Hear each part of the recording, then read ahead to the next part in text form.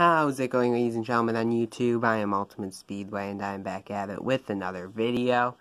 Today I'm going to be reviewing Rahal's Total Diecast, and let's get started with this review. Here is the car that comes with, if you want to pause that and read it. I normally like to get those signed by the drivers. So on the hood we have 15 United Rentals, Luther, NTT, Honda, 1 Cure. And then we have Total, MyJack, Fifth Third Bank, Luther, 1 Cure. No, not United Rentals, that's what I meant to say. Then United Rentals, Speedway. See, look at that. Like, Greenlight goes out of their way to put that there. That must have been hard. Then we have MyJack, Fifth Third Bank. Yeah. Overall, this is definitely number one to get for the Rahal diecast, especially if you have his United Rentals from last season.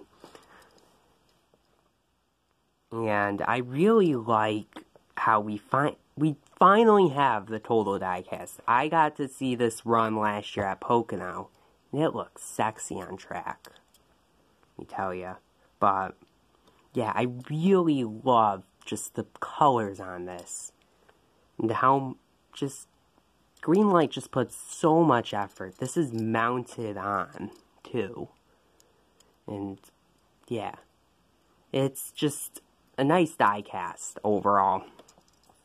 I highly do recommend picking it up. This is number 2891.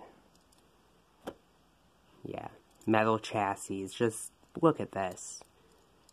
It's a nice diecast, 8 out of 10. Really, just love the scheme. As Rahal's a good guy. I'm not the biggest Rahal fan. He hasn't done that much to impress me, really. But, yeah.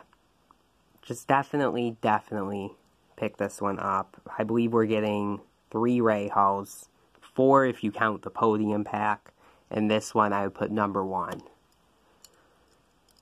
And I'm not getting the United Rentals. I might get the other one that's coming out. So